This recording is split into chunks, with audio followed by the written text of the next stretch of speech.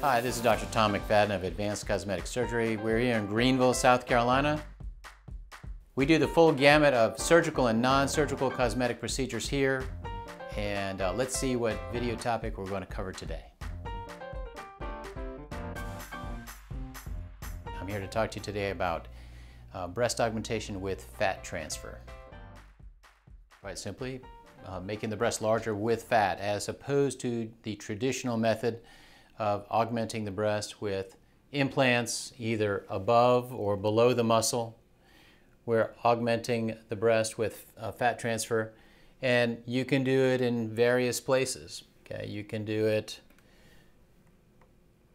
on the upper pole to give you more upper pole fullness. You can do it everywhere to give you more projection. Okay, you can do it in certain areas or between the breasts. If one breast is larger than another, and say the upper pole, the lower pole, the medial aspect or the lateral aspect, you can inject some fat. Okay, this is fat right through here. Okay, and you can augment that and inject more fat through this area to give you whatever desired shape that you like. Really, mostly people who need some modification of their current shape, or the people who have breast implants put in and need further refinement of the contours of the borders.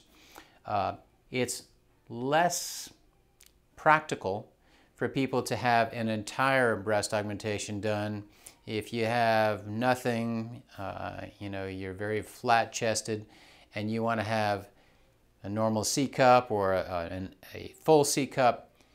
By the time you get to the number of times that you need to do fat grafting, it becomes very impractical and very expensive. So those people are less good candidates. It still can be done, but it may not be worth your while. So what is the safety of fat grafts and breast augmentation? Really, the safety in injection is not so much a concern. The morbidity of harvesting the fat actually is much more of a concern. So you can get more bleeding. You can actually sometimes get some vessel penetration with the cannula as you're harvesting fat.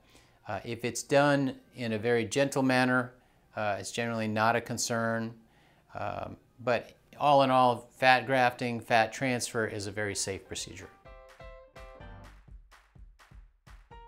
Generally, the fat is harvested from the lower abdomen or the lateral thighs. I think that in general, the fat quality is better in the lateral thighs, but you want some good quality fat that holds up and has some substance to it.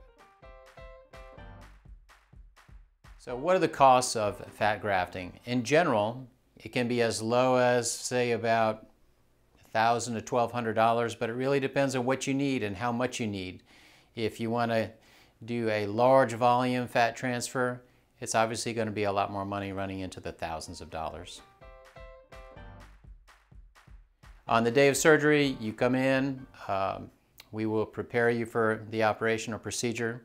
If you're getting general anesthesia, you'll go through our preoperative process. You'll meet with the nurse who'll be taking care of you. You'll meet with the anesthesia person and myself, of course. Then we'll take you to the operating room and we'll give you the anesthesia, and before you know it, it'll be all done. Recovery generally takes about a couple of weeks. It's mostly related to the swelling resolution from the harvest site. So wherever you're getting the fat from, that's really what takes most of the time to recover. The injection site or recipient site is usually much better off than the donor site, but you'll get a little bit of swelling there too for a week or two, and then things will settle down, and depending upon how the fat survives, you'll get a much better idea in a month or a couple of months about how you will eventually look. So how does fat transfer compare to implants for breast augmentation? And you can get very similar results, and I've seen that a number of times.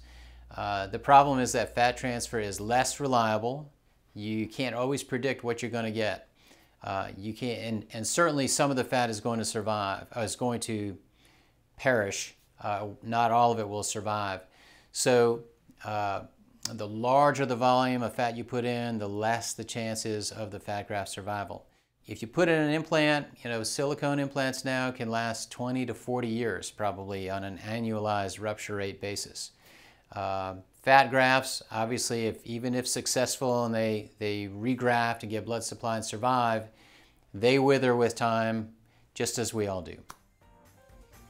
Thanks for watching this video on fat graft and fat transfer and breast augmentation. Hope that you liked it. Please like and subscribe on our YouTube channel, and hope to see you soon on some more videos.